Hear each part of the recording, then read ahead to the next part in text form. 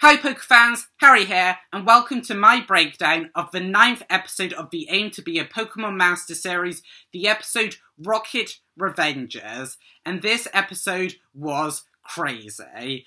But before we get into the episode, don't forget to subscribe, also leave a like and comment down below, and let's get into the video. So of course, spoiler warning for the episode Rocket Revengers, and there was a lot of references in this episode, so strap it in. So the episode starts with Ash and the gang walking through a forest, and they see a Delibird fly overhead, which almost knocks into Latios, who has been, of course, following Ash and the gang in every episode of the Aim to Be a Pokemon Master, and it was following, of course, in its invisible form. That's why Delibird and Ash and the gang don't see Latios. And we quickly learn that Delibird is actually after Team Rocket. And this Delibird is under ownership of a Team Rocket Scout. And it was basically, Team Rocket Scout was used to recruit, of course, members of Team Rocket, which Jesse, James and Meowth, of course, bumped into in the Johto saga, as well as, of course, this Delibird. And that episode was the episode Do's and Don'ts. And this was basically Team Rocket learned that they hadn't paid the dues to enter into Team Rocket, so they weren't actually part of Team Rocket. However, Delibird followed the Team Rocket trio throughout Johto, where it collect their Team Rocket dues, and of course the dues to pay for them to be in Team Rocket, which they eventually made enough money to rejoin Team Rocket at the end of the Johto saga. And Delibird's last appearance was in the episode Memories Are Made of Bliss, which was the last episode of the Sinnoh saga, and it informed the Team Rocket trio of their new mission to travel to Unova. Of course, even though the Delibird told them of their new mission, this was presented from Giovanni, who also has a kind of minor appearance in this episode as well. But before we get on to him, Delibird presents the Team Rocket trio with box lunches, which is probably a reference to the episode Brock, Silent and the Forest Witch, where Silent talked about box lunches, and I actually did a breakdown of that episode, which I will link up in the cards above, so check that out if you haven't already. And these box lunches managed to satisfy Team Rocket's hunger, as of course they were hungry before Delibird showed up, and they have been hungry in every episode of this series. And then Delibird reveals that he has all of Jesse and James's past Team Rocket Pokemon, and this is insane. But before we get into their past Pokemon, the intro plays, and in the Pokemon section, it shows Ash's Kalos team. So, the first Pokemon shown of Ash's Kalos' team is Froakie, which is Greninja's pre-evolved form, and that's in the episode Lumio's City Pursuit, where it decided to join Ash's team, being the first Pokemon Ash caught in the Kalos region. And then we see Hawlucha in the episode The Forest Champion, which is the episode it decided to join Ash's team. Of course, Ash not really catching it, just the Pokemon wanting to join Ash's team, exactly like Froakie. And then we see Noibat, which is Noivern's pre-evolved form, in the episode A Not-So-Flying Start, which is the episode in which Noibat hatched from an egg, and also the episode that it, again, like Hawlucha and Froakie, decided to join Ash's team.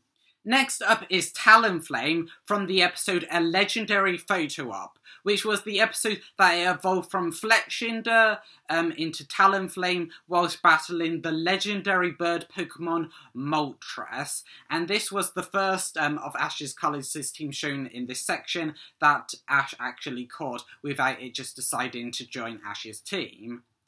And then, last but not least, we see Goodra from the episode The Moment of Lumio's Truth, which is the episode in which it battled against Clements, Heliolisk and Luxray, actually managing to beat Luxray for Ash to get his 5th Kalos Gym badge. And then the intro ends with the title card of this episode showing Meowth instead of Pikachu, because this episode is all about Team Rocket. So, back to the actual episode, the reason that these Pokemon have returned is because Giovanni wants Team Rocket to manage these Pokemon again. And this is revealed by a golden Giovanni statue produced by Delibird. And after Delibird gives Team Rocket this message from the golden Giovanni statue, it flies away. And let me say, there are a lot of Pokemon. Both Jessie and James now have 6 Pokemon each, which is 12 Pokemon. So let's revisit the episodes of these returning Team Rocket Pokemon and strap in, because this is going to be a long one. So let's go over Jessie's Pokemon first. So first up, we have Seviper, whose first appearance was in A Tale with a Twist. And its last appearance was in the episode Memories Are Made of Bliss. So in Tales with a Twist, that was in the Hoenn arc of the anime, and Memories Are Made of Bliss was the last episode of the Sinnoh anime. And then we move on from that into Yanmega, who first appeared as a Yanma in the episode The Thief That Keeps on Thiefing, shortly evolving in that very same episode. And its last appearance was exactly the same as Seviper's in the episode The Memories Are Made of Bliss.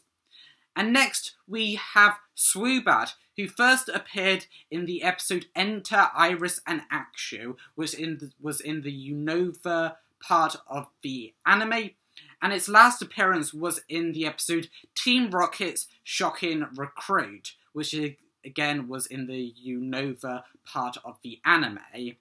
And also, we see Frelish, who first appeared in New Places, Familiar Faces, where it was revealed that Jessie had caught a Frelish sometime before this episode, and its last appearance was in the episode Best Wishes Until We Meet Again, one of the last episodes of the Unova anime. And lastly, we see Gorgeist, which debuted as a Punkaboo in the Bamboozling Forest. And it later evolved into a Gorgeist in the episode A Festival Trade, A Festival Farewell, which was the episode in which Jessie traded it away, but through that trade it evolved, and then Jessie wanted it back, and I think that's how Punkaboo evolves. You need to trade it away, and that's how it evolves, which is why it evolved in the anime. And its last appearance was in the episode The First Day of the Rest of Your Life, which was one of the final episodes of the Carlos anime. And with Jessie's Pokemon out the way, now on to James's returning Pokemon. So his first Pokemon is Mime Jr., who debuted in the episode Sweet Baby James in the Hoenn part of the anime, where he visited one of his old holiday homes that his family used to own, and the Mime Jr. at the holiday home decided it wanted to join James's team, and it became a kind of Team Rocket Pokemon. And its last appearance was in the episode Come In Full Festival Circle, which was one of the final episodes of the Sinnoh anime. And next up, we have Carnivine, which debuted in the episode 2 Degrees of Separation, and it was actually caught by James when he was just a boy. Again, another past Pokemon from James's childhood, which was seen in the Sinnoh anime, and its last appearance again was also in the Sinnoh anime, the final episode, Memories Are Made of Bliss. And then we move on to his Unova Pokemon, which first up is Yamask, who first appeared in the episode Battling for the Love of Bug Types. And its last appearance in the anime was in the final episode of the Unova anime, The Dream Continues. And also, Amoonguss, another of James's Unova Pokemon, first appeared in the episode New Places, Familiar Faces, just like Jessie's Frelish. And it was revealed that James had caught this Amoonguss sometime prior to New Places, Familiar Faces, but this was the first episode we saw it in, just like Jessie's Frelish. And its last appearance was in the episode Best Wishes Until We Meet Again, just like Jessie's Frelish. And next up is Inkay, who first appeared in the episode A Battle of Aerial Mobility, which was the first episode Ash actually caught his fletchling. and its last appearance was in the episode Battling with a Clean Slate, which was one of the final episodes of the Carlos anime. And lastly, we see Morpeko, which first appeared in the episode Sobin Sobol, which was one of the first episodes of the Gala anime.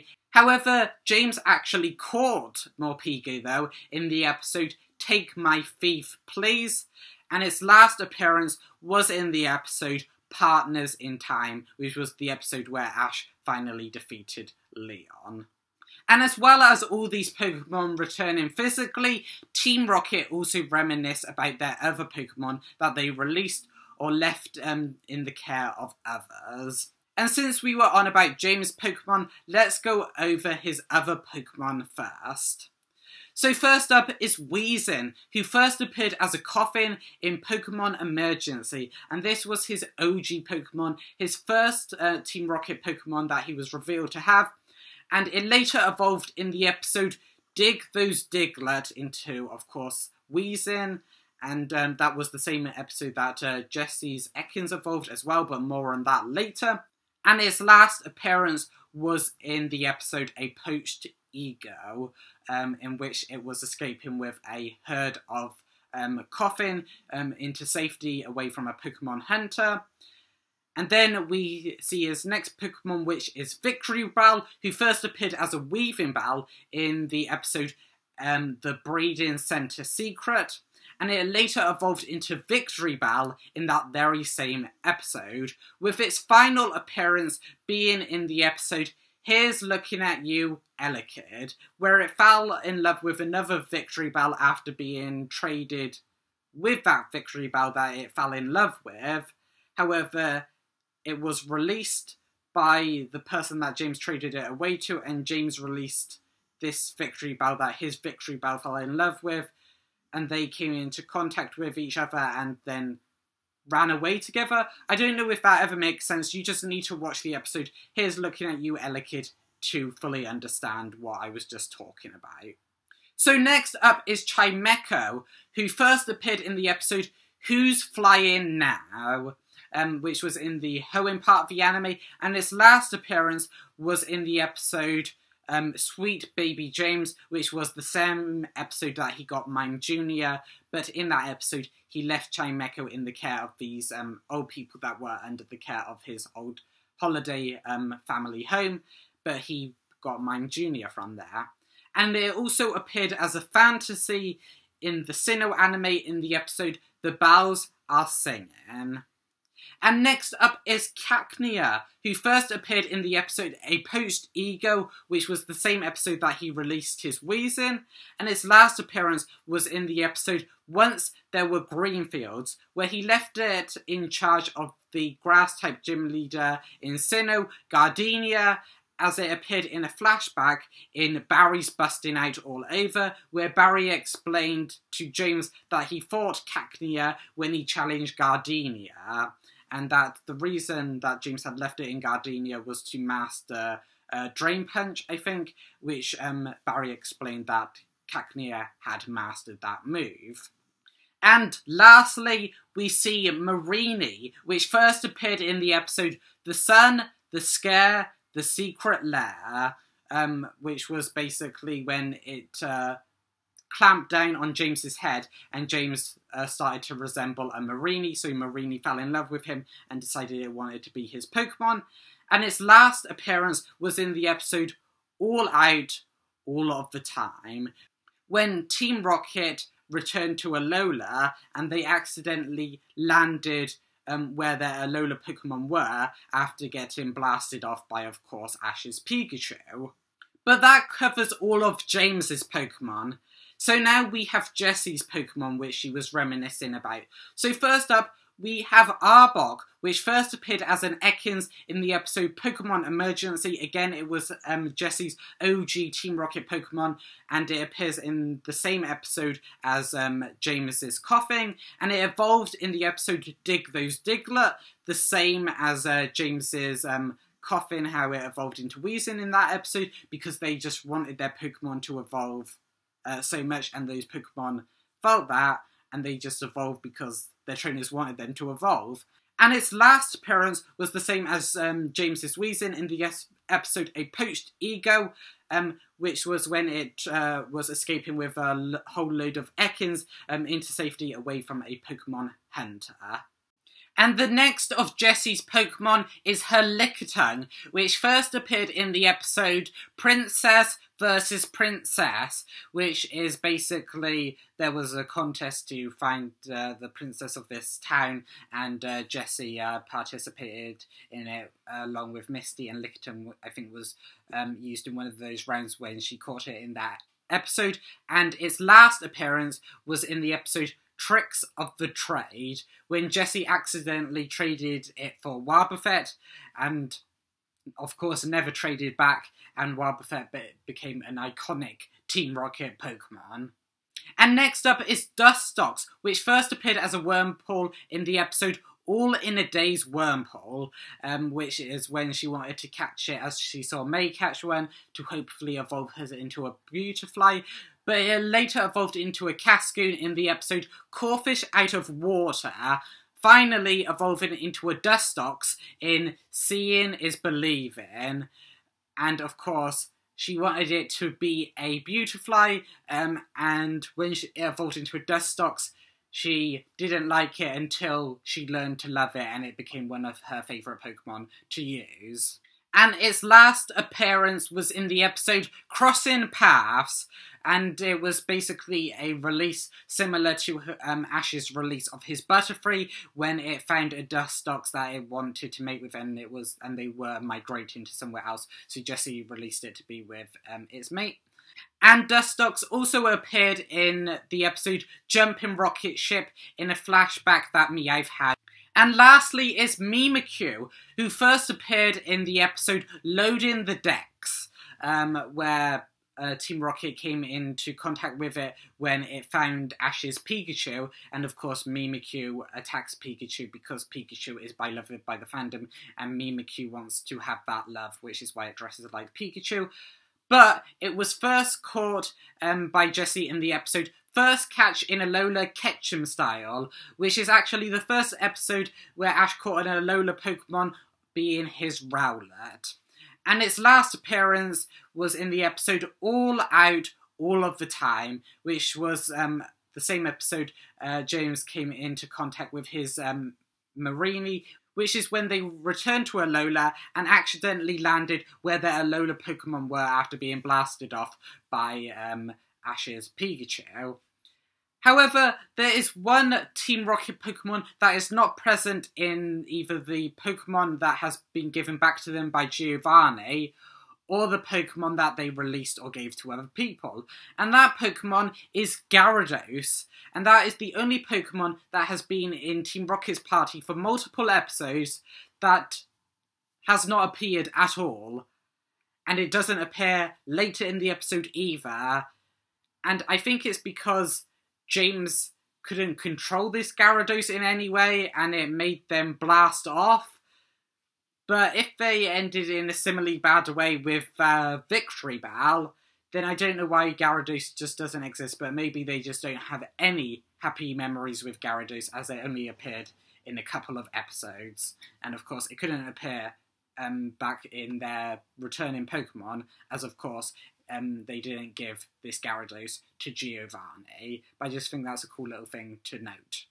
But now we actually get into the plot of this episode, so that's basically all the Pokemon out the way. We can finally get into the story of this episode, which is with all of these Team Rocket Pokemon returning after they had left them with Giovanni over the years, they form a plan to catch Pikachu, and Meowth actually name drops the title of this episode, calling this plan, calling themselves the Team Rocket Revengers. And as Team Rocket discuss their plan to capture Pikachu, their theme plays in the background. As well they're discussing this plan, they present it in the same way that they say their Team Rocket motto, which I just think is cool. And as we rejoin Ash and the gang, we see and learn Team Rocket's plan play out. And their plan is to use Mime Jr. to trick the gang into thinking that Mime Jr. has betrayed Team Rocket and is trying to turn them in to an Officer Jenny, which is similar to Meowth's plan in the Pokemon series Black and White from the episodes from Meowth's crafty tactics to Battle for the Underground, where he was kind of pushing Ash and the gang into a way where they could capture all of their Pokemon. So you think Ash would have learnt by now not to trust any Team Rocket Pokemon, even if they say that they've turned against Team Rocket, but he does trust Mime Jr. because he just wants to believe all Pokemon are good. And we see, to convince Ash and the gang that Mime Jr. has betrayed Team Rocket, Mime Jr. mimics exactly the face James told Mime Jr. to use to trick them. And this makes sense as Mime Jr. is the Mime/Mimic Pokemon, so Mime Jr. would mimic what to do to trick Ash and the gang, and literally Mime Jr. evolves after learning Mimic. So it would make sense that he could learn this move and mimic a sad face so the gang would trust it. That with Ash and the gang just loving Pokemon, they would believe Mime Jr. completely. And fortunately for Team Rocket, that goes to plan. However, to drive it home and make sure that plan works, they show up to Ash and the gang and say that Mime Jr. has betrayed them and is selling them out to an Officer Jenny, setting in motion for the gang to trust Mime Jr. even more. As before, Pikachu was a bit wary of it, realising it was Team Rocket's Mime Jr., even though Ash and the gang didn't realise it was Team Rocket's Mime Jr. until Pikachu basically told them, but this sets in motion for them to believe this Mime Jr., including Pikachu. And also, with them completely trusting Mime Jr. now, they'll follow it right to the supposed Officer Jenny, but they'll actually walk directly into Team Rocket's trap. And of course, when they confront Mime Jr. for the first time, Ash's Pikachu sends Team Rocket blasting off again, but this is all part of their plan. But before we actually get on to them moving towards the Officer Jenny, thinking about the Officer Jenny, Brock asks for Mime Jr. To tell it when Mime Jr. finally reaches the Officer Jenny that he is a hero, to which Krogunk poison jabs him and Misty pulls his ear, something that they always do whenever Brock flirts with a girl in this series, and most recently they did it in the previous episode, Get Into the Heart of It All, which I actually did a video breakdown of, which I will link up in the cards above, so check that out if you haven't already. And with Ash and the gang following Mime Jr.'s directions, they run directly into Team Rocket's trap. And with them falling into Team Rocket's trap, they run into Team Rocket Pokemon, first being Amoonguss and Yamega, then Frillish and Yamask, then Carnivine and Gourgeist, before Pikachu finally runs into the rest of Team Rocket's Pokemon. But of course, Team Rocket's plan depends on the gang splitting up, which is why they've had Pokemon at different sections, so the gang will split up and eventually will be just left with Pikachu, taking Mime Jr. to see the Officer Jenny. And this plan plays out perfectly for Team Rocket, with Brock staying behind to stop the Amoonguss and Yamega with his Krogunk and Ludicolo. Now, Krogunk first appeared in the episode Gymbalaya, where Team Rocket used it when they set up a fake gym to steal challengers' Pokemon, and its last major appearance was in the episode The Final Battle of Legend, which is when Ash and the gang wanted to stop Team Galactic, and its last minor appearance was actually in the previous episode, Getting to the Heart of It All. And Ludicolo's first appearance was as a Lotad in the episode Lotad Lowdown, and it later evolved into Lombre in Take the Lombre Home. And then from Lombre it evolved into Ludicolo in the episode Once in a Mawile, with its last major appearance being in that same episode. And its last minor appearance was in the episode Grating Spaces.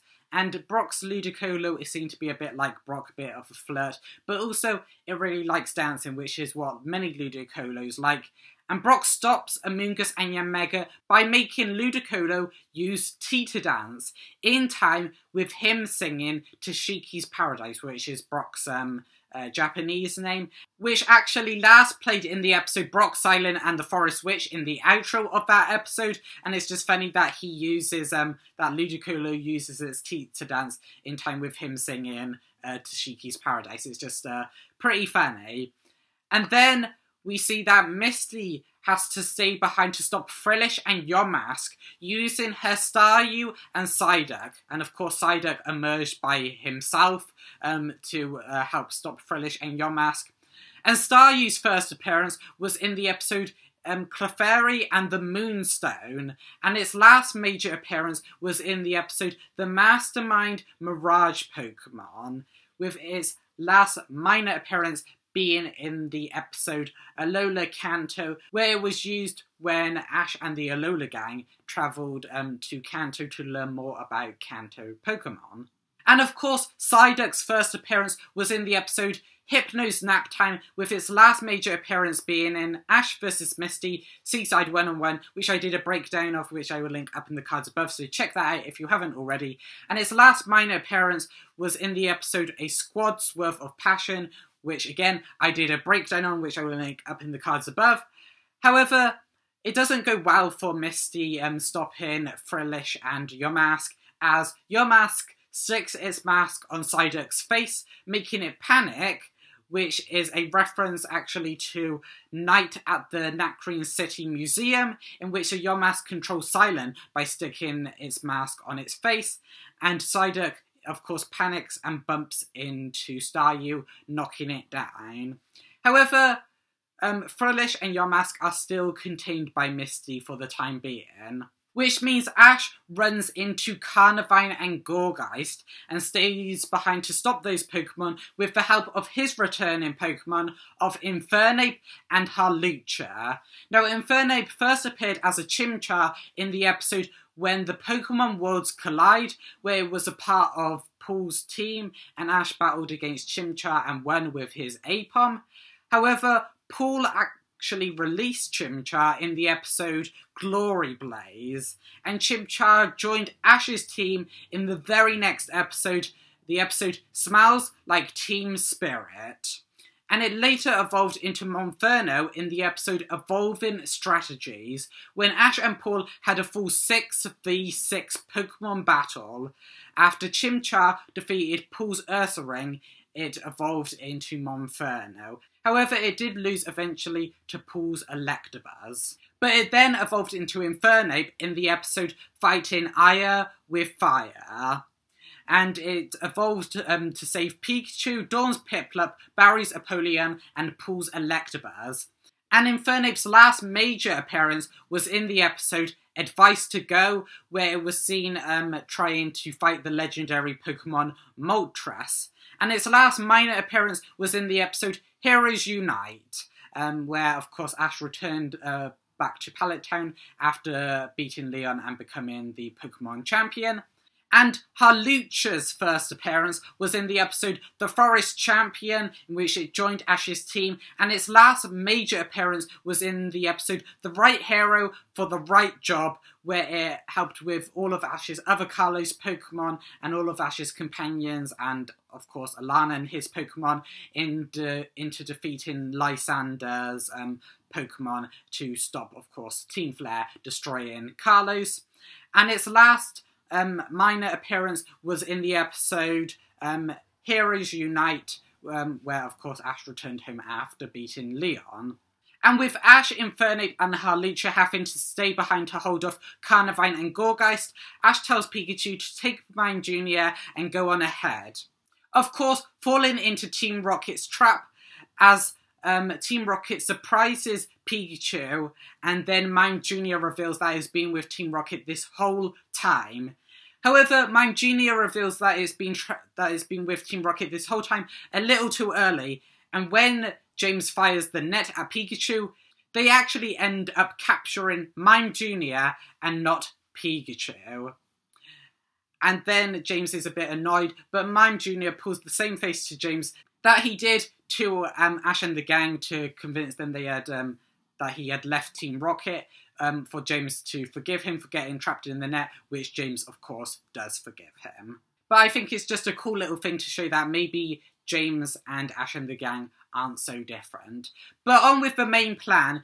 Team Rocket's Pokemon of Inkay, Woobat, and Seviper, as well as Morpeko as well, but Morpeko isn't attacking, gang up on Pikachu. However, Latias is watching all of this unfold in its invisible form and gives Ash a psychic vision of Pikachu being attacked by Team Rocket. Of course, this causes him to break from his battle against Carnivine and Gourgeist to help Pikachu. So Gourgeist fires off a seed bomb, signalling Ash is heading towards them.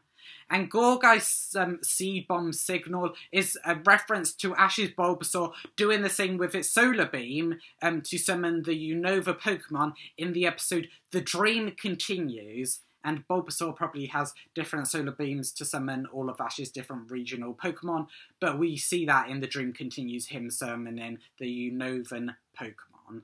And of course, Ash, Infernape and Hawlucha arrive just in time to stop Team Rocket from capturing Pikachu. And all of Team Rocket's Pokemon that were stopping Ash and the gang along the way turn up too. And of course, Brock and Misty with their Pokemon eventually return too, not long after all of Team Rocket's past Pokemon that were stopping Ash and the gang along the way. And Team Rocket explain their plan to Ash, which they do as Team Rocket's theme song plays, which was a song that was originally released in Pokemon the series X, Y, and Z. And that was kind of just like a theme song. It's not their normal song, but it's a theme song from, of course, series X, Y, and Z. And as they're explaining this plan, as they end, so does the song, and Team Rocket command all their Pokemon to launch a combined attack. However, Ash and his Pokemon dodge it, so the combined attack actually heads for Team Rocket. However, Wobbuffet manages to reflect it with Mirror Coat, knocking down a tree, which causes the Slakoth that was in the tree that was seen earlier in the episode, to be thrown into the air. And of course, Ash, wanting to save the Slakoth, throws himself into the air and manages to catch the Slakoth. However, now he is falling, but Latias in its invisible form catches Ash and Slakoth, which is a reference to the episode The Same Moon Now and Forever, which I actually did a breakdown on, which I will link up in the cards above, where Latias did the similar thing, managing to catch Ash and Pikachu from falling into a river in that episode. And once Latias returns Ash and the Slakoth to the floor, it uncloaks, and they can now see Latias. And Ash realises Latias was the one that saved him in, of course, the episode The Same Moon Now and Forever, and it was the one that he saved in the first episode of the series, The Winds of Beginning, The Endless Road, which I actually did a breakdown of, which I will link up in the cards above, so check that out if you haven't already. And now Latias has revealed itself, it makes Team Rocket blast off again with a Psychic. Even though Team Rocket's Inkay and Morpeko shouldn't really be affected as they're part Dark types, and Dark types aren't affected by Psychic moves, but it's the anime, rules about Pokemon types are always a bit wonky. And of course, Team Rocket blast off. However, we stay with Team Rocket, and they come down after their blast off, and Team Rocket thinks about why their plan failed, and they come to the conclusion of blaming each other, leaving them to disband, with all their Pokemon looking on in shock, with Jessie, James and Meowth all heading in separate directions.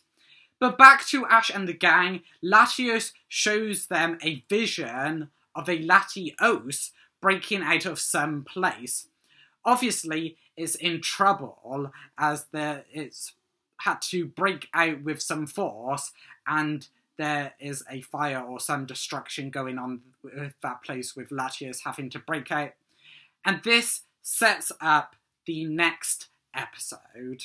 And then the outro plays, and it is the song Face Forward Team Rocket, which originally debuted as the outro of the episode The Wayward Wobbuffet in Japan. I don't think it ever got released in England, but it was the outro of that episode, and it is now the outro of this episode, and of course it just perfectly caps off a Team Rocket outro for an episode that was all about Team Rocket. And then as the intro ends, we get a sneak peek of the next episode where we see the Latios storyline play out. But I think this episode was crazy. You probably have seen from just the time of this episode, there was a lot of references, a lot of returning Pokemon.